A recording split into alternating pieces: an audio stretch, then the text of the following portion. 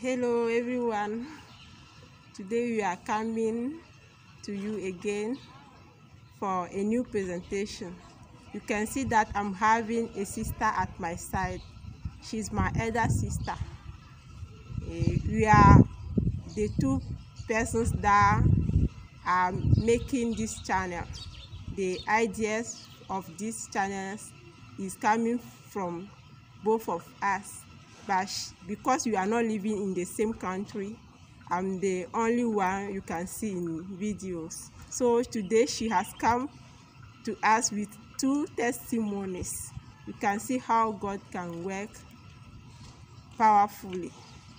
Since I created this channel, I was looking for testimonies. I gave two testimonies myself, but today she's coming to us with two testimonies at once.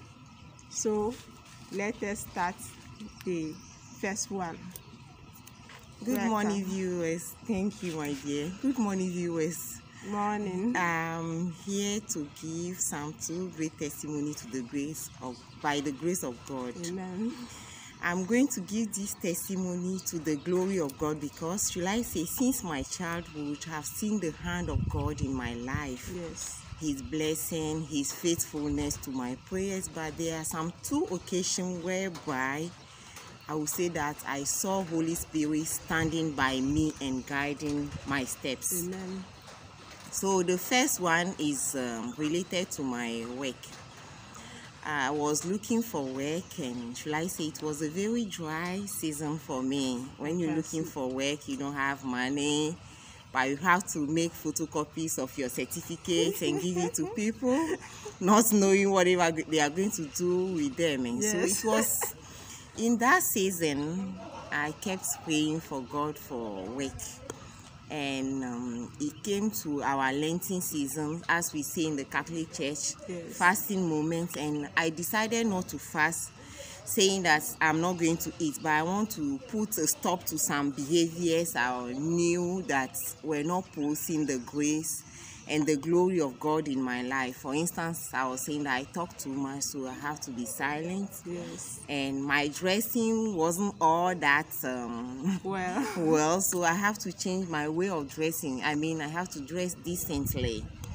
And those days I was making up too much, so I have to reduce my makeup, yes. or even stop it. So it was around that moment that, by the grace of God, they called me for interview. I can see. Can you imagine, as a bilingual secretary, I'm going to an interview. In a moment, I said I was going to dress like how all the Bible portrays it, and not put on makeup and to be silent. So I finished dressing. I look at myself in the mirror. Even though I wasn't satisfied with what I was saying, I just prayed to God that, God, I'm doing this for your glory. Show the way forward.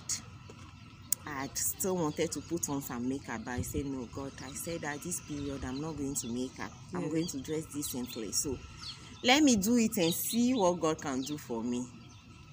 Lo and behold, I went to the interview, and my colleagues that I'm seeing sitting there, I was nothing compared to them. So I wonder if they should base on a look. I knew that no, it can't be me. The choice can never fall on me. But I sat down and kept praying that, God, you know that today I'm looking like this to show your glory. And I know you hold the heart of every human being. So please favor me. And it was on my turn when the administrator saw me. He just said, wow. And I was amazed. What can he be wow on me? The way I was looking. But you know, when the glory of God dress you, you are glorious, whether you know it or not. So the glory of God has dressed me. He said, wow, I was amazing. He sent me to the interview room. They didn't ask me that many questions, just some few questions. And at the end of it all, you are already chosen. I was already chosen, not knowing, because of how I wanted to be faithful to God. So at the end of the interview, the ambassador just told me that it will be you. And I say, wow, okay, thank you. And say, it will be you because you look very humble for me and I like the way you are dressed. Yes. So God wanted to point it on me that it doesn't matter. So that you can know that He's the one working in my life. Yes. Exactly.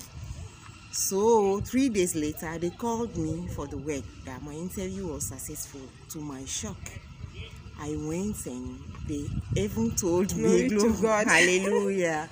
To my shock, they told me that my proposed salary, a man even remember and stated it exactly, that you are proposing this amount as salary. I say yes. You will be paid times 3 of that. Yes. To my shock. That's wow. God. That's God at work. That is God at work. And I gave myself faithfully to the work. And 3 months later, they still call me again and my salary has been increased. Yes. Wow, I've never asked for any increment. In fact, I just started the work and they say no. The salary they were proposing to me and I was shocked was for the beginners, and seeing how I'm working, I deserve an increment. It was for trials.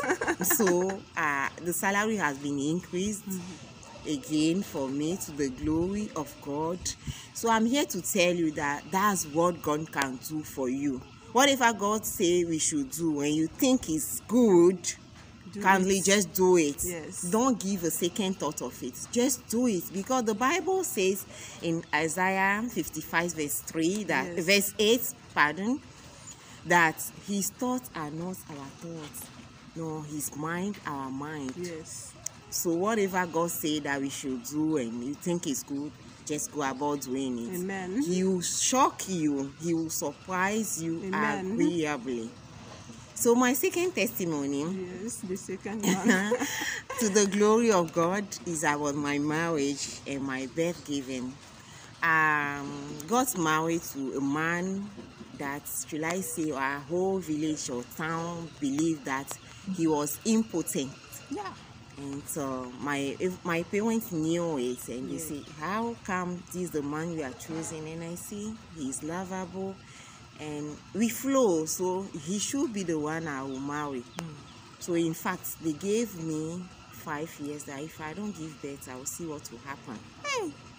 So they themselves were convinced that I will never be able to give birth. Oh God. So I pray to God to shame the enemies, to shame the devil. Amen. And to His glory again, should I say, within a twinkle of an eye, or within few months after he has paid my bribe, I got pregnant, even though we were not living together, because I was living in another country. You yourself were not believing that. I couldn't believe my eyes, and I gave birth to a bouncing baby girl. Yes. So few months later, should I say, before the first baby got 1 year, I was pregnant again, not knowing, because I knew that God has done it and I have to pray and pray again before He do it for me again. But no, God is God. Yes. Our God is ever faithful to His doing. So for the second time, I got pregnant, and this time I said, oh no, I wasn't ready. I wasn't ready for this pregnancy. Remembering the painful delivery I went through, I said, no, let me rest more. I wasn't ready. So I talked to a friend, and she told me rather, that I can about it and later get pregnant again when I'm ready. That's the voice of the devil, my dear. The voice of the devil. So we had a date on which she will send me for the abortion. And when the date came, I went to her workplace. I was waiting for her, knowing that what I was going to do doesn't agree with my faith or my conscience. Yes. But I was still there waiting for her. And can you believe what happened? I saw a young lady holding a megaphone, preaching on the sun. And she walked to me. When I saw her, the thing came to my mind that look at how people are looking for the kingdom of God on the sun. And look at what you are going to do. you a legally married woman, yes, going to abroad of the excess of the blessing of God. yes.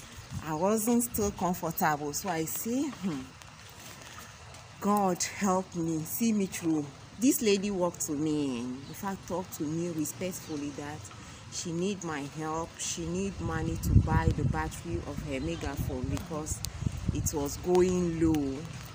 So I gave her the money. As I was taking the money, I was still praying. So keep praying, never cease praying. Amen. I was still praying to God that God, you can do it to your glory. In fact, I want to give this money so that you you forget about the sin I'm going to commit. And I gave her the money. She thanked me and left, and I was saying that now if within 5 minutes my friend doesn't come, Yes, I will just stand up and go. I'm not going to abort the baby again.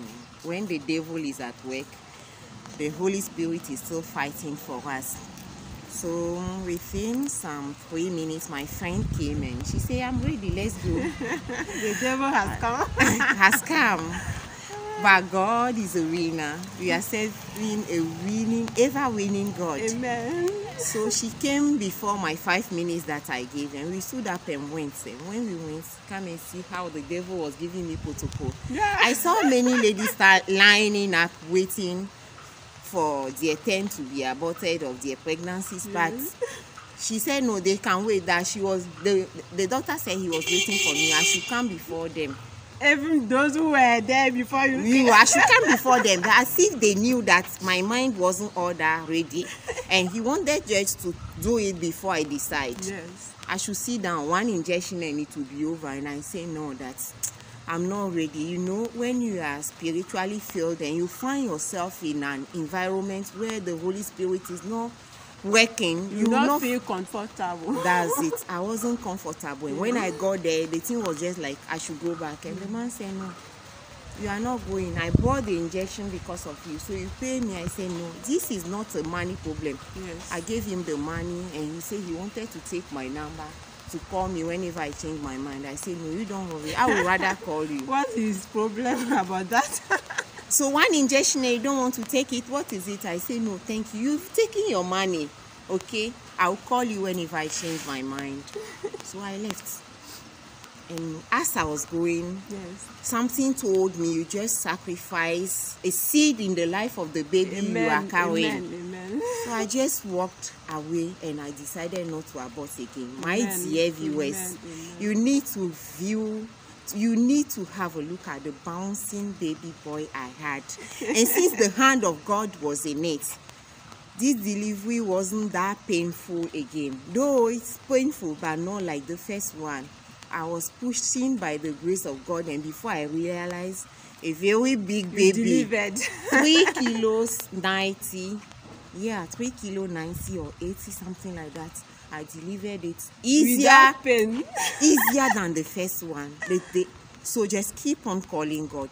When he give away, follow it. Amen. Whether you know is strange, is not understandable or not, or what, just follow the Amen. Way of God, and you see his hand at work in your life. Amen. Powerfully. How sweet is it to serve God.